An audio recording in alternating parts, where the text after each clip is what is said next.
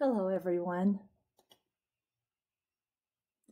By chance, have you ever felt annoyed or irritated, powerless, or challenged to prove your power, hurt or angry, or discouraged or helpless? Do you know others who have experienced these emotions?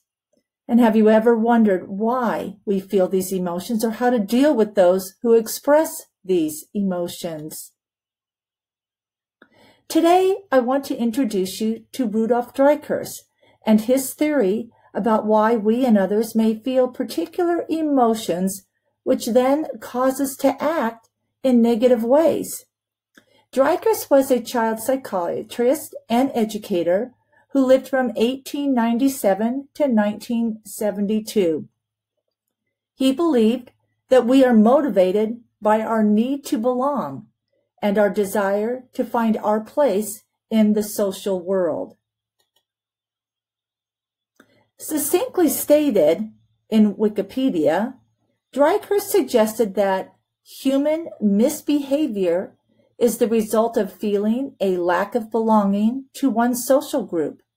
When this happens, we act from one of four mistaken goals: undue attention, power, revenge, or avoidance, inadequacy. He believed that if students felt like valuable contributors in the classroom, then they would learn to cooperate reasonably without being penalized or rewarded. What is unique about his theory is that he believed that we could tell the purpose of someone's words or actions by the way that we feel during that interaction. This is a powerful thought and a potentially powerful tool as we evaluate how we feel as we interact with others. Let's look at these four particular areas of emotions identified by Dreikurs. First, think about a time you felt irritated or annoyed, or you irritated or annoyed another. Dreikurs says that the purpose behind this behavior is to get attention. Since one of our most basic and fundamental needs is to belong, to feel connected with others, and to feel valued, we seek attention, even negative attention, by being annoying or irritating. So the next time you feel irritated or annoyed, or are being irritating and annoying, ask yourself, does someone need attention? Second, think about a time you or someone you knew felt powerless or challenged to prove their power. Dreikurs says that the purpose behind this behavior is to gain power or control. He mentions that one of our basic needs is to feel that we can influence or control our environment. We want to get what we want, well, at least some of the time. And when we don't get what we want, we can become rebellious or defiant. So the next time you or someone you know rebels or acts defiantly, ask yourself, does someone need to feel in control? Third, think about a time you or someone you knew felt hurt or angry. Dreikurs says that the purpose behind this behavior is revenge. He believes that we try to protect ourselves when we think we are being attacked or threatened. When we feel victimized and our feelings are hurt, we may seek revenge to make the other person feel as bad as we do.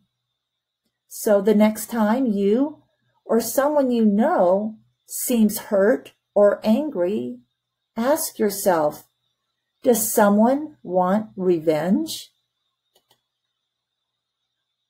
Fourth and last, think about a time you or someone you knew felt discouraged, helpless, or sorry for a particular individual.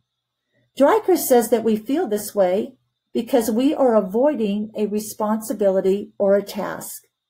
Since we do not feel adequate, or we don't want to look bad, we don't even try.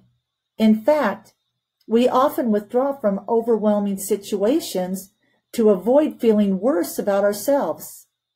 So the next time you or someone you know feels discouraged, helpless, or sorry for the person involved, ask yourself, does someone need to feel supported? Does this person feel overwhelmed by the required task?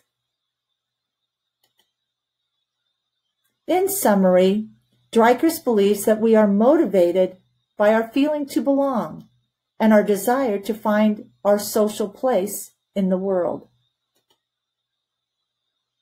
He theorizes that we may, 1, annoy and irritate to get attention, 2, defy or rebel to gain control, 3, seek revenge to make others feel as bad as we do, or 4, avoid assigned tasks or withdraw to avoid looking bad or feeling inadequate.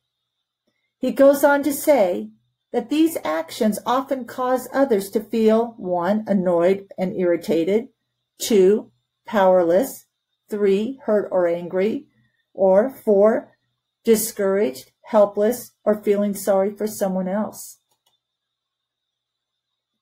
Now that you have learned about his theory, you can now more easily identify your root causes for the emotions you are experiencing, and you can respond in positive ways.